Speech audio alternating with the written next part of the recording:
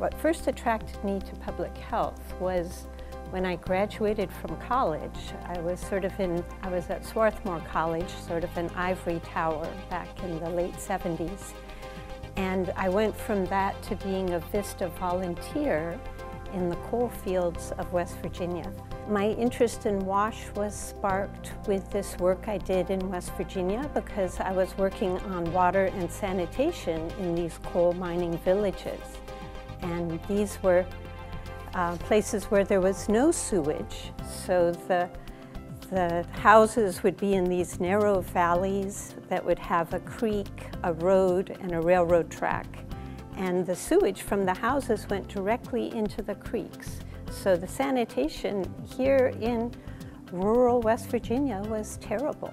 And also the water supply was terrible. Some of the water came from abandoned coal mines, and it was full of minerals and tasted terrible. And so here were these serious water and sanitation problems right here in the United States. And that's what sparked part of my interest in WASH.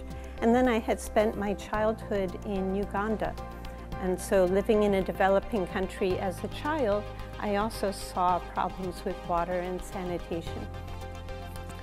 My father was an environmental microbiologist, and he worked on water and sanitation microbiology in the 70s. So I would hear some of this at the dinner table about how he was making the toilet of the future that would clean up the water, recycle it, and then reuse it. I think my favorite part about being a professor at Rollins is that I get to do really interesting research with a great team of people, and that team includes other faculty, other staff, students, and partners. And we do this work in such interesting places. We work in many parts of the world. We work with different NGOs. We collaborate with different universities. And we work on some really interesting problems.